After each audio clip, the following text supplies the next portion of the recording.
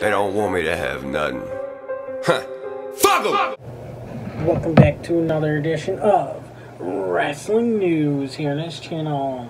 Xavier Woods explains how having zero WWE fans makes moves hurt more.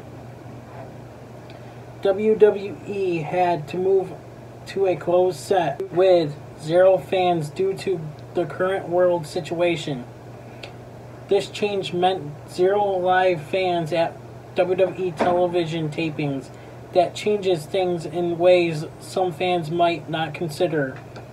While appearing on WWE The Bump's Instagram show, Xavier Woods explained why wrestling in front of zero fans actually hurts more for WWE superstars.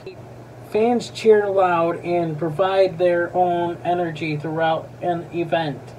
That energy causes a rush of adrenaline for WWE superstars, and it is certainly heightened during a big match situation. Woods explained that due to no crowd being there, their energy isn't felt.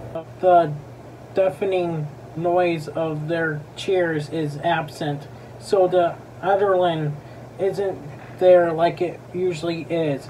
Xavier Woods explained that superstars feel every bit of pain when there's no crowd due to simply not being as excited in the moment. We can't wait until events can have live fans once again, but it might be a long wait.